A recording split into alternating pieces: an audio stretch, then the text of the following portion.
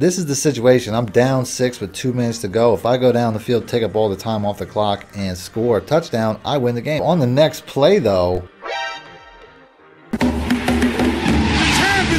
for the cheapest, fastest, most reliable MUT coins in the market, check out my coin sponsors at aoeah.com and use discount code MONEY for 3% off. Link in the description below. Welcome back, Money Team. This is Mad Money Shot. Sniff at the Mad Shoes as always. Got another gameplay video for you guys today, and today I'll be going over one of my favorite offenses in a gameplay that goes down to the very last play. So stick around for that. But as always, if you guys want to see more videos like this, hit the like button and let me know in the comment section. Before I get into the gameplay though, I just want to walk you guys through my process. Typically before I make my video, I go into practice mode and I lab a bunch of things. The formation I'm going to use in today's video is going to be the wing flex close. If you've been watching my channel for a while, this might look familiar to you. I put some plays out from this not too long ago. The number one run play without doubt is going to be the speed option. You can see I average almost 12 yards a carry, and this play hasn't changed. This is still going to be my number one run play. The play that has changed and got patched earlier in the year was the PA flood. This was a one-play touchdown against most defenses, but it's since been patched, so I had to find a replacement play, and I didn't have to look too far. The PA booty wise sail, I like booty, is going to be my replacement play, my one-play touchdown against every single defense in the game. It wasn't too difficult to find a one-play touchdown against defenses like Tampa 2. That was pretty simple. All I really had to do was block the A route, put the X route on a slant, and the B route's a very easy one-play touchdown against cover 2. You probably need a little bit of a fast receiver. I mean, I have a 95 speed receiver running this, but you can see it's over the top of the safety pretty quick. Cover 2 man is pretty much the exact same setup with the exception of you have to motion out the B route, and then everything else is the same. You still slant the X route, the A routes you still have to block, and we're still gonna have the exact same success. You can't do this without motioning him out. He'll typically run to the safety, but if you motion him out, you can see once again it gets past that cover 2 safety. We have another easy one-play touchdown. Against cover 3 though, I had a lot of issues. I could not find a one-play touchdown against cover 3. And cover 3 is one of the most commonly used defenses, so I really can't go into a gameplay without a cover 3 one-play touchdown and expect this offense to work. It got so bad that I eventually actually tried the old play, even though I know that it was patched. Nope. So it got to the point where I almost thought maybe I can't use this, but I'm going to try cover 4 first, see if it hits a home run against cover 4 regular and cover 4 match. Cover 4 was pretty easy. All I really had to do was block both tight ends, put the X route on a drag, and it was an easy one-play touchdown. Although it's not the biggest window, you'll see that the B route here does get past the cornerback, and it's an option for a one-play touchdown, so that works. A lot of people don't run cover 4 anyway. Cover 4 match was a very easy one. Typically cover 4 match, all you have to do is have some comeback routes or some curls. I just put the 2 tight ends in curl routes. That's all you really have to do. You can slant the X route or do any number of things, but the tight ends and curl routes will essentially be the only thing you need to do. And then the B route here, you can see it's pretty much in a one-on-one with the safety, and he just gets right past it. So cover 4 quarters is a pretty easy play, but I still need to go back and get a play for cover 3. It wasn't until I almost gave up that I realized that if I motion across this X route here, that this might be a one-play touchdown against cover 3, and sure enough it was, as this X route does a terrific job of holding down the outside cornerback and letting the B route get open right over the top once again. So we have our cover 3 one-play touchdown. Let's go ahead and let's get right back into the gameplay. My first opponent appears to want to play like a chode. Loser. And he's kicking onside kicks from the jump. I mean, I hate people that do this. It's just stupid. Like, try to play like a real NFL team. I'm so sick of these people. And sure enough, the first defense we see is going to be a cover 3. You can tell it's a cover 3 because the cornerbacks are playing just a little bit wide of the receivers. If they were lined up straight in front of the wide receivers, it would probably be a cover 1 man. But based off the fact that they're kind of wide and lazy, it lets me know it's a cover 3. So we're going to do our cover 3 setup right out the gate. As you can see, I make my motion. I know from practice mode that this is going to work. I know a lot of people, when I used to do videos in practice mode, they said that, you know, it only works in practice mode. Well, guess what? Break yourself, fool! If it works in practice mode, it works in gameplay too. And on the very first play, we get an easy one-play touchdown against cover 3. As you can see, I was right. My opponent was in cover 3, and we're up 7-0 on the very first play of the game. This gameplay doesn't last very long though, because like I said, my opponent, playing like a moron, throws the ball up, and we're coming the other way with an interception. This is only the second pass of the game, but my opponent's seen enough as he's going to quit. See ya. The next game is going to be a lot better though. This is a real sweaty. The only adjustment I'm going to make is I always want to make sure that I have my number 1 receiver right here, because this is the home run spot. I didn't really mention my 4-play audibles. The halfback zone weak is going to be my best inside runner. There's a couple more. This one's going to be my favorite. My second audible is going to be the speed option, which I did mention is still the best run play in this formation. It's going to be the one that I use the most. And then I'm still going to use the PA flood as a good pass play. This is a very good man beating play, very good cover 2 zone play. I don't use it much in this video. My last audible is going going to be the jet pass fake zone. This is a very good play against man coverage. And then, of course, the star of this show is going to be the PA booty wise sales. I like booty.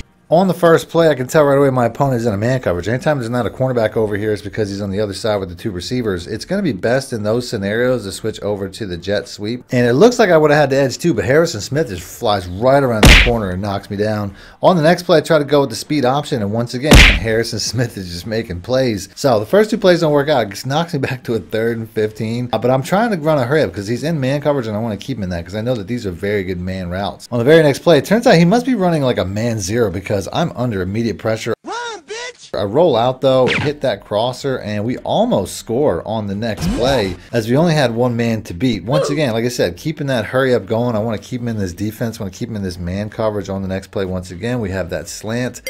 And we're going right down the field. He eventually gets out of that defense, forces me to a 3rd and 11, and I make a poor read where I couldn't see the safety, to be honest with you, in the middle of the purple end zone. Nope. So I have to take the field goal, but I'll take that. On the next series, my opponent is a very pass-heavy player, and on the second play is his drive. I basically cut that off, and we're going the other way with a nice user lurk. I don't know if he meant to throw that to that area or what, but we're starting off pretty good as we're inside the red zone. On the first offensive play of this series, I hit him with that speed option one more time because the pitch animations you get are ridiculous.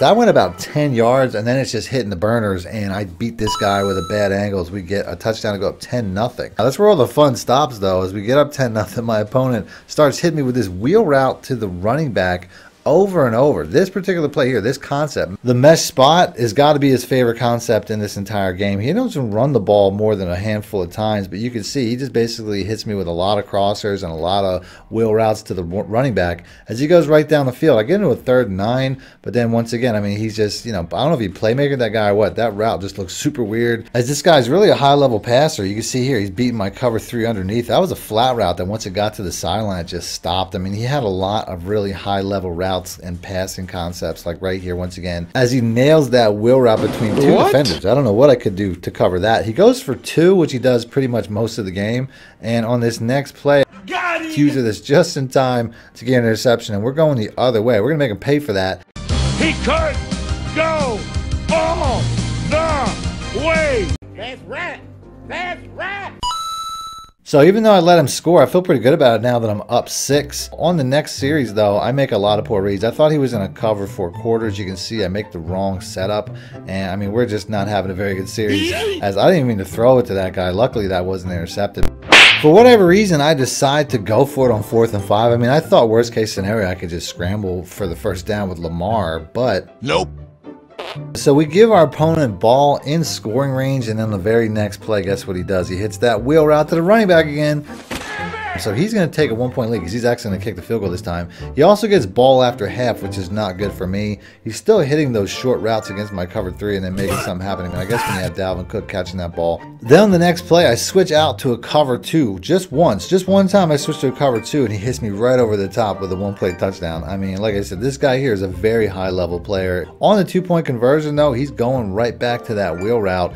And I've seen enough of that wheel route. I'm not going to let that happen anymore. Gotcha, we're bitch. picking that off. We're user lurking that. We're going the other way. Luckily, he doesn't have a faster quarterback. A faster quarterback would have had that angle. And we're going to the house. And I'm feeling pretty good, only down 5. On the next play, though. It was at this moment that he knew. He f***ed up. We get our first stupid animation of the game, and you can see right here, it puts me in a really bad spot. On the next play, hits me with an end around, and he just barely gets in. I don't even know if that animation should have got in, but he's going up 2 touchdowns. He's going to go for 2 one more time, which he's done pretty much this entire game. On the next play, it looks like the exact same play, only this time he hits it. And we're down 2 scores, so we have to score pretty quickly. You can see this game is getting out of hand. I mean, there's not a lot of time left. You can see my screen shaking. I hit him with that cover 3 1-play touchdown because I do think he's in a cover 3 look. And sure enough, I'm not sure if he was or not, but this does work. As you can see, we do get up the seam. We just don't get going. He just catches us before we get that touchdown, which is fine, though, because we did flip the field. And like I said, we definitely have to score quickly. So I'll be happy just taking tight ends and crossers and stuff like that. Run. And then we're going to keep running that hurry up. We have to score fast. I can't be in a position where my opponent can just basically squeeze the air out of the ball. So scoring is important, but scoring quickly is even more important. On the next play, we're going to hit with that toss play one more time. Almost got the angle this time, but Harrison Smith, again, he's been a nightmare to try to run past. And I plan on hitting him with an inside run. We can punch it in without even getting touched.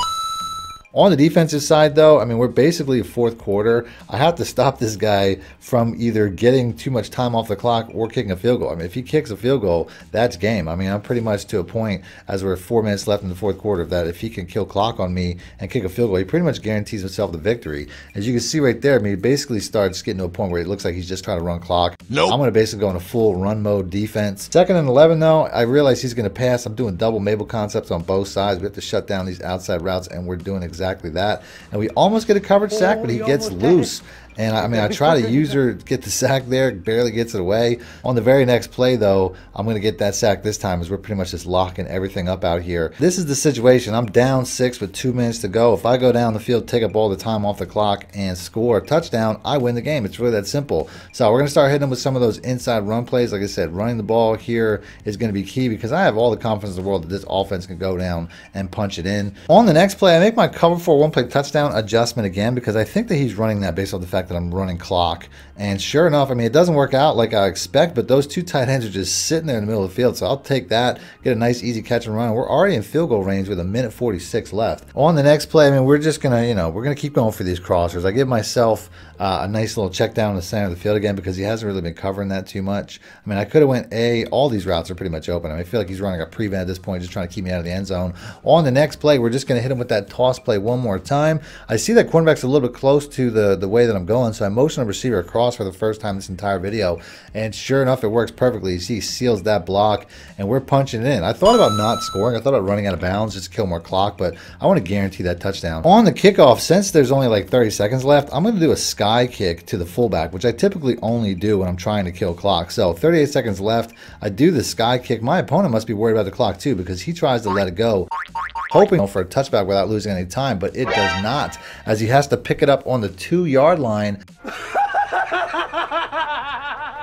All he needs is a field goal, but I feel much better about stopping that now. On the very next play, I call a cornerback blitz who gets in pretty quick, and you can see I get stuck on the block, but I get off just in time to get an interception, and I thought about just going down once again, but no, we're going to take this touchdown. We're going to go for 2 because 2 would make it a 9-point game, a 2-possession game. We're going right back to that toss play. I got nothing but faith in this play, and sure enough, this is an easy 2-point conversion as we're punching it in. 3 rushing touchdowns on that play and a 2-point conversion. On the defensive side, like I said, now we don't really have to worry about it at all. He's trying to hit one-play touchdowns. We're just getting, covered sacks. Then on 4th and 15, we get another covered sack, and that's pretty much all she wrote. I'm not finished. With 4 seconds left, I could take a knee, but I decide to go for one more play because, to be honest with you, I haven't lost a game in a long time, and I felt like for a while I was going to lose this game, so I really just did that for my own confidence. So I'm going to end the video there. If you guys want to see more videos like this, as always, hit the like button and let me know in the comment section. Other than that, thanks for watching, man. My shit out. Need more help or just want to show your support? Then head over to my Patreon and join my team, where you can get exclusive content like ebooks and bonus plays, as well as early access to my vids and more. Link in the description below.